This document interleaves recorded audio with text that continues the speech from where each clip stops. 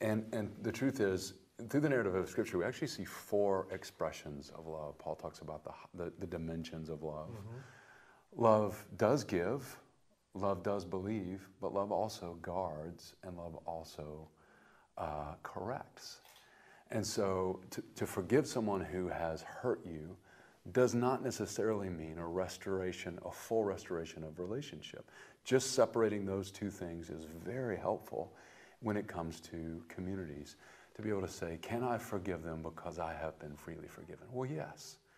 But the restoration journey, it is a journey. And so it means making peace with that hurt between that person when that name pops up. Right. Can I recognize what's happening in my body? There's a physiological reaction to that name. Yes. You can't help, just like somebody jumps out and scares you, startles you, you can't help your reaction.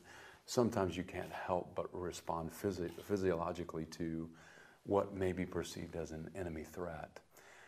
But then, can you go on a journey with that person and identify, what is it that I actually want from them?